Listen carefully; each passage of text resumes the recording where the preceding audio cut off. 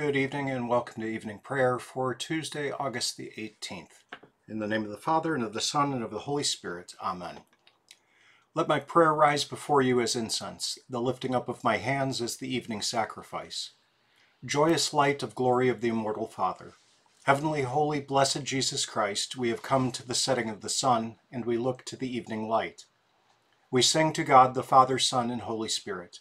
You are worthy of being praised with pure voices forever. O Son of God, O Giver of life, the universe proclaims your glory. The Lord Almighty grant us a quiet night and peace at the last. Amen. It is good to give thanks to the Lord, to sing praise to your name, O Most High, to herald your love in the morning, your truth at the close of the day. Praise to you, O Christ. O come, let us worship him. Lord Jesus, stay with us, for the evening is at hand and the day is past. Be our constant companion on the way. Kindle our hearts and awaken hope among us, that we may recognize you as you are revealed in the Scriptures and in the breaking of the bread. Grant this for your name's sake. Amen. O give thanks to the Lord, for he is good, for his steadfast love endures forever. Let the redeemed of the Lord say so, whom he has redeemed from trouble, and gathered in from the lands, from the east and from the west, from the north and from the south. Some wandered in desert wastes, finding no way to a city to dwell in. Hungry and thirsty, their soul fainted within them. Then they cried to the Lord in their trouble, and he delivered them from their distress. He led them by a straight way, till they reached a city to dwell in. Let them thank the Lord for his steadfast love, for his wondrous works to the children of man. For he satisfies the longing soul, and the hungry soul he fills with good things. Our New Testament reading tonight is from 1 Corinthians chapters 10 and 11. All things are lawful, but not all things are helpful. All things are lawful, but not all things build up. Let no one seek his own good, but the good of his neighbor. Eat whatever is sold in the meat market without raising any question on the ground of conscience, for the earth is the Lord's and the fullness thereof. If one of the unbelievers invites you to dinner and you are disposed to go, eat whatever is set before you without raising any question on the ground of conscience. But if someone says to you, "This has been offered in sacrifice," then do not eat it, for the sake of the one who informed you, and for the sake of conscience. I do not mean your conscience, but his. For why should my liberty be determined by someone else's conscience? If I partake with thankfulness, why am I denounced because of that for which I give thanks? So whether you eat or drink, or whatever you do, do all to the glory of God. Give no offense to Jews or to Greeks or to the church of God, just as I try to please everyone in everything I do, not seeking my own advantage, but that of many, that they may be saved. Be imitators of me as I am of Christ. Now I commend you because you remember me in everything and maintain the traditions even as I delivered them to you. But I want you to understand that the head of every man is Christ, the head of a wife is her husband, and the head of Christ is God. Every man who prays or prophesies with his head covered dishonors his head. But every wife who prays or prophesies with her head uncovered dishonors her head, since it is the same as if her head were shaven. For if a wife will not cover her head, then she should cut her hair short. But since it is disgraceful for a wife to cut off her hair or to shave her head, let her cover her head. For a man ought not to cover his head, since he is the image and glory of God, but woman is the glory of man. For man was not made from woman, but woman from man. Neither was man created for woman, but woman for man. That is why a wife ought to have a symbol of authority on her head, because of the angels. Nevertheless, in the Lord, woman is not independent of man, nor man of woman. For as woman was made from man, so man is now born of woman. And all things are from God. Judge for yourselves. Is it proper for a wife to pray to God with her head uncovered? Does not nature itself teach you that if a man wears long hair, it is a disgrace for him? But if a woman has long hair, it is her glory, for her hair is given to her for a covering. If anyone is inclined to be contentious, we have no such practice, nor do the churches of God. Our Book of Concord reading tonight is from the Apology of the Augsburg Confession, continuing Article 4.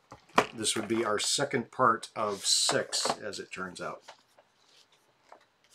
And they are going to be speaking about the doctrine of justification as our adversaries understand it, and then we will go into what is wrong with that and the true biblical understanding of justification. So we're beginning Article 4 in paragraph 17. Yet the adversaries do not pass by Christ completely. They require a knowledge of the history about Christ. They credit him by writing that from his merit a way of life is given to us, or as they say, first grace, prima gratia. They understand that this is a habit, inclining us to love God more readily. Yet what they credit to this habit is of little importance, for they imagine that the human will's acts are the same before and after this habit. They imagine that the will can love God, but nevertheless, this habit stimulates it to love more cheerfully. They tell us, first merit this habit by your earlier merits. Then they tell us we should merit an increase of this habit in life eternal by the works of the law. In this way they bury Christ so that people may not benefit from him as a mediator, and believe that they freely receive forgiveness of sin and reconciliation for his sake.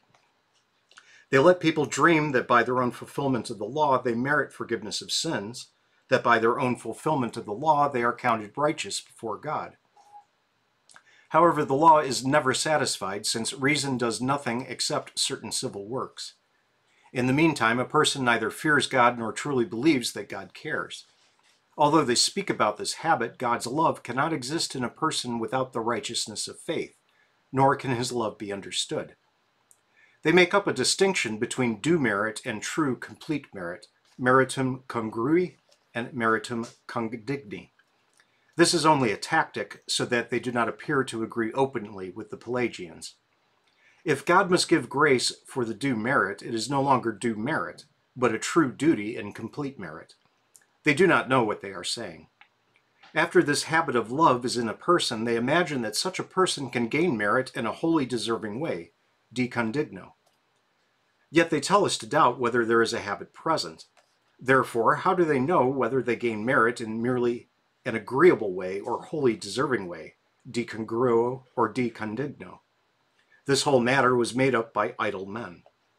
They did not know how forgiveness of sins happens and how by God's judgment and the terrors of conscience, trust in works is driven out of us. Secure hypocrites always judge that they gain merit in a wholly deserving way, whether the habit is present or is not present, because people naturally trust in their own righteousness. But terrified consciences waver and hesitate. Then they seek and heap up other works in order to find peace. Such consciences never think that they gain merit in a wholly deserving way, and they rush into despair unless they hear, in addition to the teaching of the law, the gospel about free forgiveness of sins and righteousness of faith. So the adversaries teach nothing but righteousness of reason, or certainly about the law. They see the law just like the Jewish people see Moses' veiled face. In self-secure hypocrites who think they fulfill the law, they stir up assumptions and empty confidence in works, and cause them to have contempt for the grace of Christ. On the other hand, they also drive timid consciences to despair. The timid labor with doubt. They can never experience what faith is and how effective it is. So at last, they completely despair. We think about the righteousness of reason like this. God requires it.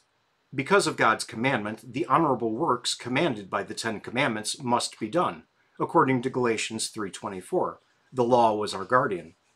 Likewise, 1 Timothy 1:9 says, the law is not laid down for the just, but for the lawless. For God wants wild sinners to be restrained by civil discipline. To maintain discipline, he has given laws, letters, doctrine, rulers, and penalties. To a certain extent, reason can, by its own strength, perform this civil righteousness, yet it is often overcome by natural weakness and by the devil pushing it to do obvious crimes. We cheerfully credit this righteousness of reason with the praises that are due it. This corrupt nature has no greater good. Aristotle rightly says, neither the evening star nor the morning star is more beautiful than righteousness, and God also honors it with bodily rewards. However, it ought not to be praised by dishonoring Christ. So it is false that we merit forgiveness of sins by our works. It is false that people are counted righteous before God because of the righteousness of reason. It is false that reason, by its own strength, is able to love God above all things and to fulfill God's law, In other words, reason cannot truly fear God, be truly confident that God hears prayer, be willing to obey God in death and other divine matters, not covet what belongs to others, and so on. Yet reason can do civil works. The following is also false and dishonoring to Christ. People do not sin who, without grace, do God's commandments. We have testimonies in favor of our belief not only from the Scriptures, but also from the Fathers. For in opposition to the Pelagians, Augustine argues at great length that grace is not given because of our merits. In On Nature and Grace, he says, if natural ability, through the free will, is enough for learning how one ought to live and for living aright, then Christ has died in vain. Then the offense of the cross is made void. Why may I not also cry out about this? Yes, I will cry out, and with Christian grief I will rebuke them. You are severed from Christ, you who would be justified by the law. You have fallen away from grace. Galatians 5:4, compare with Galatians 2:21. For they, being ignorant of God's righteousness and going about to establish their own righteousness, have not submitted themselves unto God's righteousness. For Christ is the end of the law for righteousness to everyone who believes. Romans 10:4. John 8:36 says, if the Son sets you free, you will be free indeed. Therefore, by reason, we cannot be freed from sins and merit forgiveness of sins. In John 3:5, it is written, unless one is born of water and the Spirit, he cannot enter the kingdom of God. But if it is necessary to be born again of the Holy Spirit, the righteousness of reason does not justify us before God and does not fulfill the law. Romans 3:23 says, all have sinned and fall short of the glory of God. They totally lack the wisdom and righteousness of God, which acknowledges and glorifies God. Likewise, Romans 8:7-8 says, for the mind that is set on the flesh is hostile to God, for it does not submit to God's law. Indeed, it cannot. Those who are in the flesh cannot please God. These testimonies are so clear that, to use Augustine's words in this case, they do not need a keen understanding, but only an attentive hearer. If the carnal mind is hostile against God, the flesh certainly does not love God. If it cannot be subject to God's law, it cannot love God. If the carnal mind is hostile against God, the flesh sins, even when we do outward civil works. If it cannot be subject to God's law, it certainly sins even when it has deeds that are excellent and praiseworthy according to human judgment. The adversaries consider only the teachings of the second table, which contain civil righteousness that reason understands. Content with this, they think that they fulfill God's law. In the meantime, they do not see the first table, which commands that we love God, that we declare God is certainly angry with sin, that we truly fear God, that we declare God certainly hears prayer. But the human heart without the Holy Spirit either feels secure and despises God's judgment, or in punishment flees from God and hates him when he judges. Therefore it does not obey the first table. So contempt for God, doubt about God's word, and doubt about the threats and promises dwell in human nature. People truly sin, even when, without the Holy Spirit, they do virtuous works. This is because they act with a wicked heart, according to Romans 14:23. Whatever does not proceed from faith is sin. For such people do their works with contempt for God, just as Epicurus does not believe that God cares for him, or that he is regarded or heard by God. This contempt ruins works that seem virtuous, because God judges the heart. And we will continue with that tomorrow evening. Continuing these arguments, and then we will talk about what is justifying faith. That is all coming up tomorrow evening. And for now, we join in the Apostles' Creed in the Lord's Prayer. I believe in God the Father Almighty, maker of heaven and earth, and in Jesus Christ, his only Son, our Lord, who was conceived by the Holy Spirit, born of the Virgin Mary, suffered under Pontius Pilate, was crucified, died, and was buried. He descended into hell. The third day he rose again from the dead. He ascended into heaven and sits at the right hand of God the Father Almighty. From thence he will come to judge the living and the dead. I believe in the Holy Spirit, the holy Christian Church, the communion of saints, the forgiveness of sins, the resurrection of the body, and the life everlasting. Amen. Our Father, who art in heaven, hallowed be thy name. Thy kingdom come, thy will be done, on earth as it is in heaven. Give us this day our daily bread, and forgive us our trespasses, as we forgive those who trespass against us. And lead us not into temptation, but deliver us from evil. For thine is the kingdom, and the power, and the glory, forever and ever. Amen.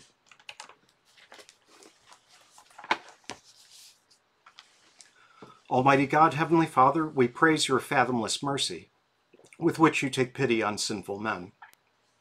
All the prophets and apostles preach this to us in your holy word. Let our hope not be put to shame when we pray to you for all who suffer at this time. For behold, the evil foe has become mighty, and the great ones of this world rule often with unrighteousness.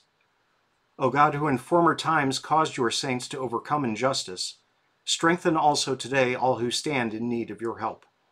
Grant that all prisoners of war, held as slaves and sacrifices of earthly wrath, may return to their home.